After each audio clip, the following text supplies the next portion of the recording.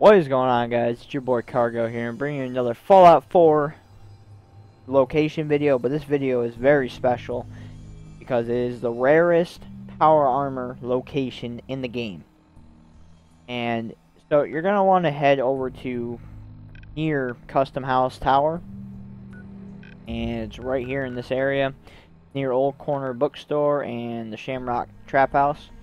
Tap House. But here's the big catch with it. When you get to this area, it says 35 court. You get to this area, quick save, because if you're not high enough level, you will not get the X-O1 Power Armor. And so, yeah. So all you're going to want to do is you're going to want to enter. You're going to want to make your way through this building. You don't need to go anywhere near there. All you need to do is go up this elevator. Now the elevator is uber long, and your game does not crash. It just takes like 30 seconds to get all the way to the top. Now once you make it to the top here, you will end up having to fight two enemies. So they are very strong. It's a sentry bot and an assaultron. Now once you defeat both of the enemies,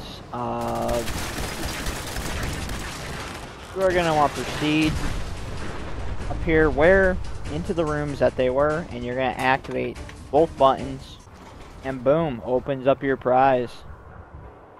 Now like I said, I did not end up getting the X-O1, which is okay. I got a quick save so I can just go back, but I ended up getting T51 armor. Now like I said, it's levels. Make sure to level up and make sure you're high enough level to get the X-O1. And I was able to withstand all the fight, most of the bullets, because I had my legendary Power Armor chest, which just got completely demolished.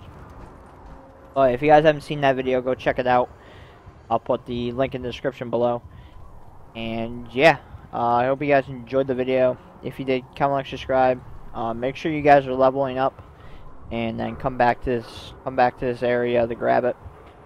But yeah, I will see you guys in the next Fallout 4 video. Later.